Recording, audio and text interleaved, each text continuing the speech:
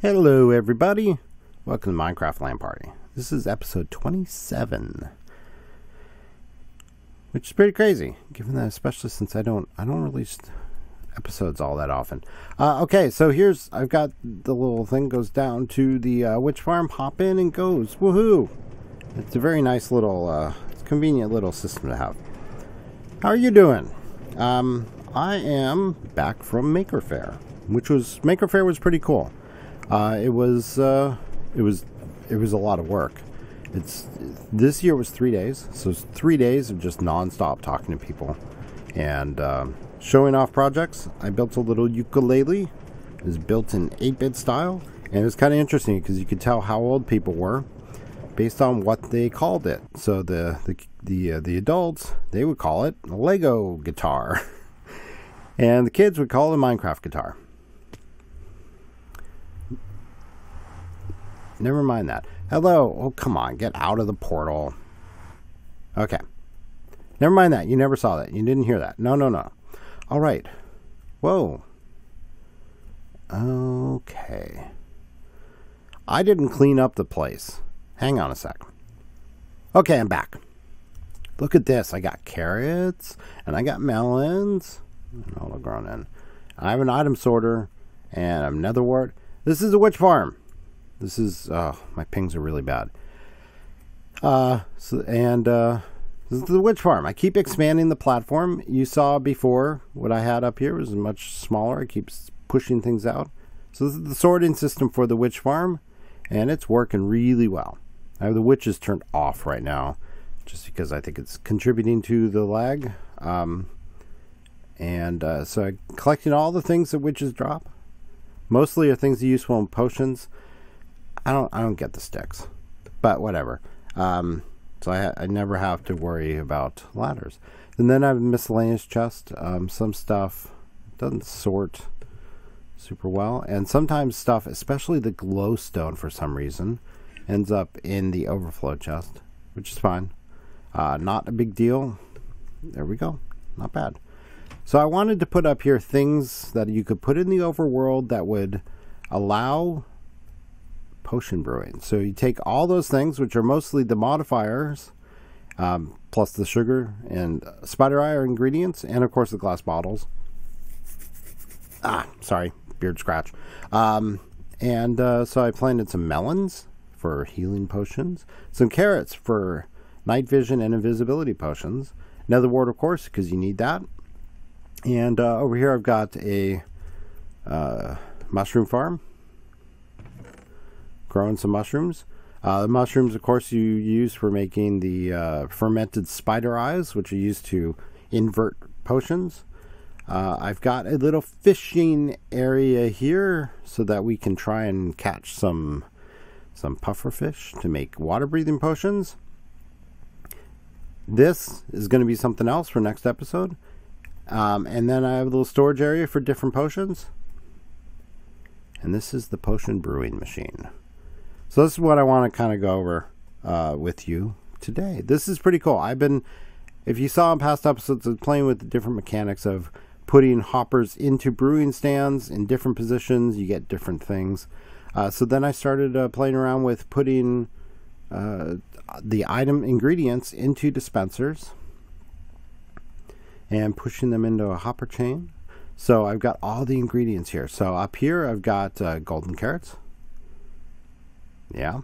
And I've got nether wart up here. Got a bunch of it because we're growing it right here. There are a few things that I'm in short supply of. Gas tiers. These are way too hard to come by for me to be putting it up here for everyone else to be using, at least until I figure out some sort of a ghast farm. Pufferfish, again, until I build some sort of an auto fisher or something, pufferfish, I don't have enough of them. And rabbit's feet, I barely have any of. I think I have 6 or something like that. So I do have a few, but I'm sort of hanging on to them. Everything else I've got populated, at least with some, right? The obvious ones, the gunpowder, glowstone, redstone, spider eye, and sugar, we've got plenty of from the witch farm. So we can keep this filled up all the way. In fact, what I want to do is I want to build a little sorting system that feeds into these different dispensers. But I have to figure out how to do that, how to make that fit. Shouldn't be too hard, but that is part of the next thing. So I want to be able to either draw off of this sorting system here and fill up these, or have a chest up here where you just chuck your ingredients in and everything flows into the appropriate chest. Don't know yet. So, but here's how it works. This is pretty cool. So I've got a chest up here with water bottles, a bunch of them. And if you grab water bottles from the water bottle chest, and we have a bunch of water bottles, more than we will ever use, and you hop up here, and there's a water source block here with a hopper underneath it. If you fill up your inventory except for the water bottles and start filling the water bottles here, when you fill a water bottle, it tries to place it in your inventory. And if it can't, you throw it. So then you just end up throwing all the water bottles into the water block there, down in the hopper, into the chest. It's a really quick way of filling up a chest full of water bottles. And that feeds through this hopper here into the brewing stand. The hopper is locked at the moment by this torch here, which is controlled by this button. So if I want, I can come here, click on this button, and it fills up the brewing stand with water bottles from that chest. Woohoo! Now we're ready to brew. So I can come up here and say I want to make a health potion, a splash health potion. So I need some netherwort, and I need glycerine melon, and I want to make it extended, and I want to make it splash potion. So I click on those items, and I can come and look in here, and they show up in this hopper whenever it chooses to open. It shows up in this hopper in the order in which I placed them. Gunpowder coming now. So that's the order in which you want to brew these things. So now I can click on this lever. It'll unlock this. It'll let the stuff flow out of that hopper down into the brewing stand, and it'll start brewing. And it's going to go in the order that I pressed them. Works very nicely. I've seen some other potion brewing things, and you can make them more automatic than this. But this is, I think this works pretty well. You kind of have to know what you want and how to brew it, but you can do that. So the netherwort turned these into awkward potions. Glycerine melon is going to turn them into a health potion, or a potion of restoration, or whatever they call it. Come on. Potion of healing, instant health. The glowstone is going to make it a potion of healing 2, or instant health 2, and then the gunpowder will make it a splash potion, so that I can carry them around with me. And if I get into tough spot, the splash potions are quicker than the drinking potions. Right now it's instant health 2, and now the gunpowder is going to make a splash potion. This hopper is now empty, so I can turn off the brewing switch that locks this, and I can go lay out my next potion. So if I wanted to make a potion of leaping, I'd do the netherwort and then the rabbit's foot, and then if I want to make it last longer, I can do the redstone, or if I want to make it a stronger effect, the glowstone. Some potions are affected by the redstone, some by the glowstone, some both, and then of course the gunpowder to make them splash potions.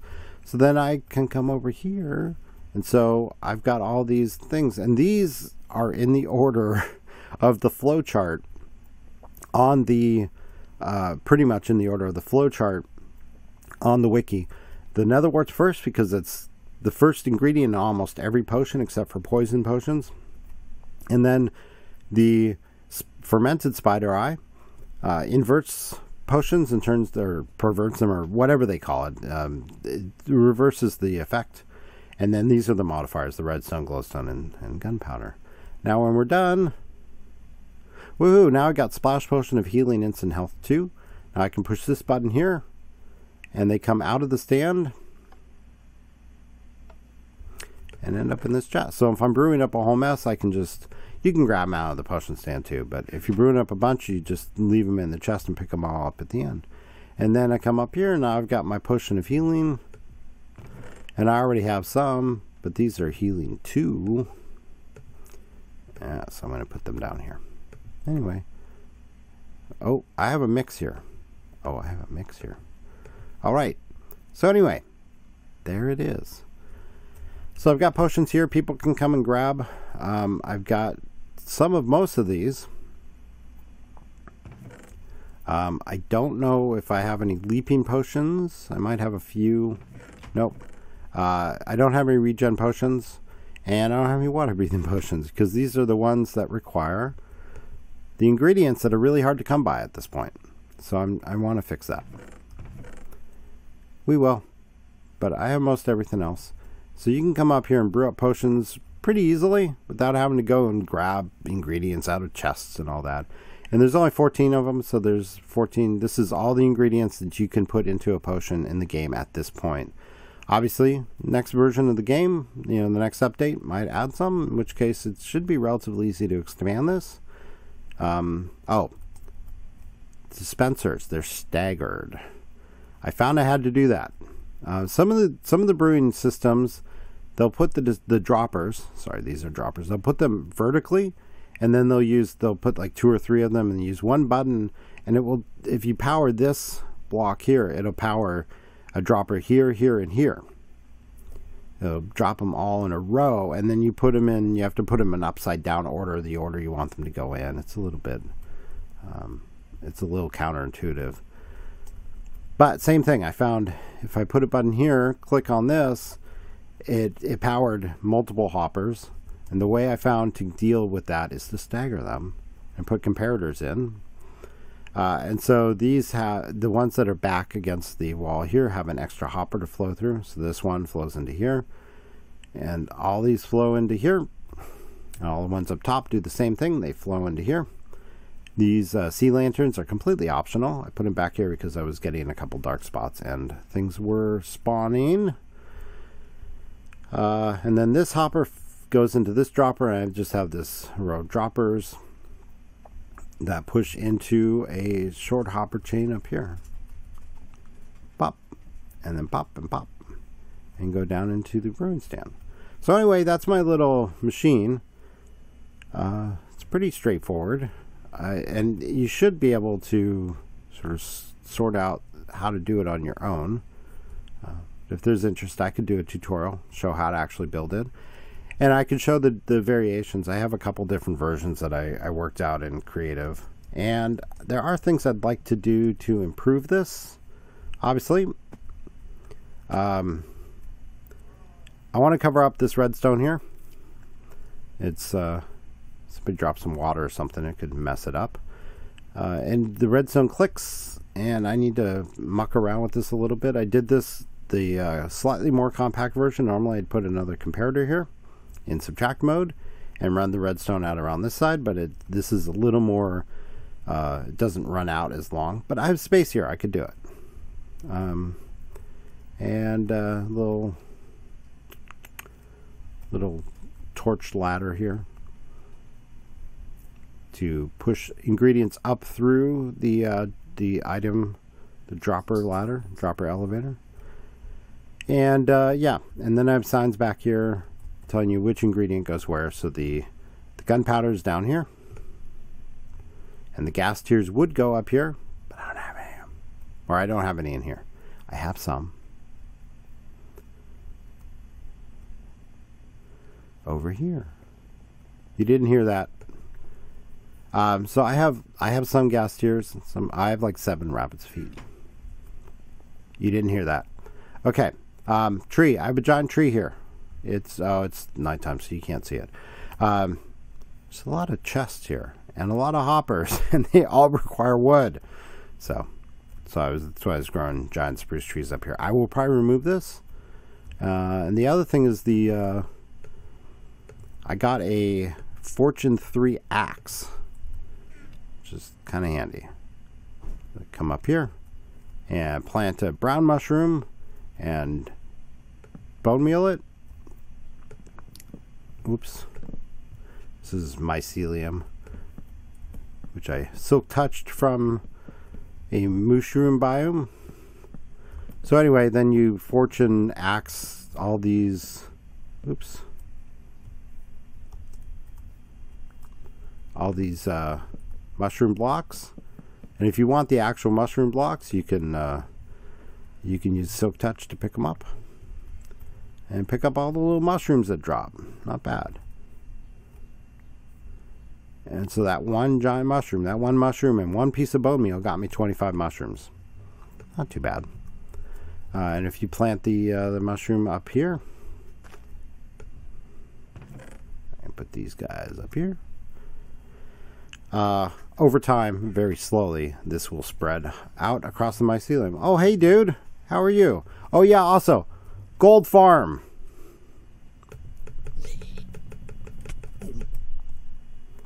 Look at that. I got 3 gold nuggets from that. Yeah, that's not the most efficient gold farm in the world, but it does work. Yeah. Oh, let's put the bone meal back in here too. So anyway, and you need the nuggets to convert these into the golden variety.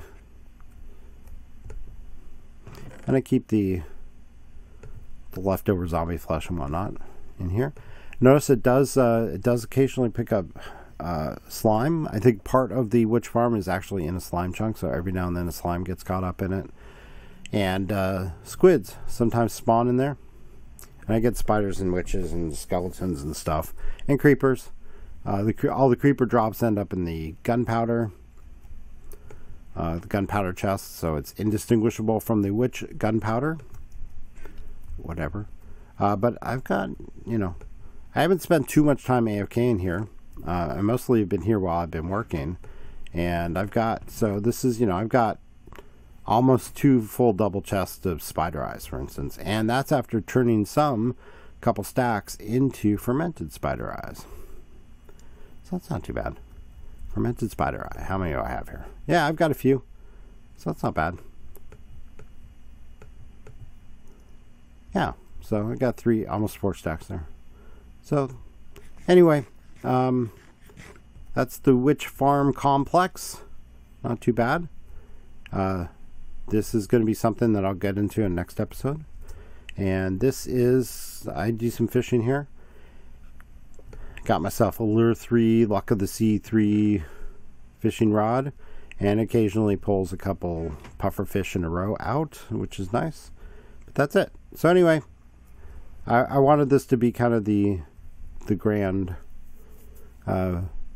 potion brewing area. Like if you need a bunch of potions, like you need to stock up to go fight a wither or something, you could come here and just grab the potions you want, brew up any that aren't here that you need, or you can replace the ones you're taking. And yeah. And then the nice thing about the fortune axe is it increases your drops on these as well. So after replanting, I get 28 more carrots. Not too bad. We're getting there. And then of course works on the melons as well. So a full set of 5 melons, I will clear a half a stack of melon slices, or melon, or whatever. Yeah, just melon. So anyway, that's it. And I've already shown you the downstairs, but we can go take a peek since we're here. Woohoo! So this platform I don't use so much anymore. I've got some stuff in these chests. I need to start clearing them out. This thing is growing. I had to put lights in the middle of some of the sections because they were getting dark spots. Yeah, so I don't know, I'm debating what to do. I'm thinking I may grow this out back here a little bit, but I've mostly got all the stuff I need. The shadow that it's casting keeps growing. Oops, sun's coming up. I do occasionally, when this is on, I do occasionally get stuff spawning on these blocks, which is a little bit frustrating. I've got the spawning turned off right now because it does aggravate the server lag a little bit. But you've seen all this. I showed you this a couple episodes ago, where the witches all party down here, and they die, and they go up the elevator. So anyway, that's that. I think that's it for this episode. Not much else out here. I need to go exploring a little bit. I might do that in the future. Just see what else is around here, because found this area wandering a little bit, but it's kind of on the way to the mesa biome. But I'm sure there's stuff between here and the mesa biome that, I mean, I kind of have done a beeline from here out to the mesa, but it'd be nice to know if there's other stuff. So I think that's it for this episode. Thank you for watching. Oh, I just noticed my audio recorder wasn't recording. So the audio is probably not going to be super awesome for this. I apologize now. And I will rectify that for the next episode. Thank you for watching. Hope you enjoyed. And if you want a tutorial on building this, I can do that. That would be relatively straightforward. And hopefully I'll make some improvements. I have instructions up here, but we walked through the process. It's pretty straightforward. So anyway, I think that's going to be it. Thank you for watching. I will see you next time. Bye.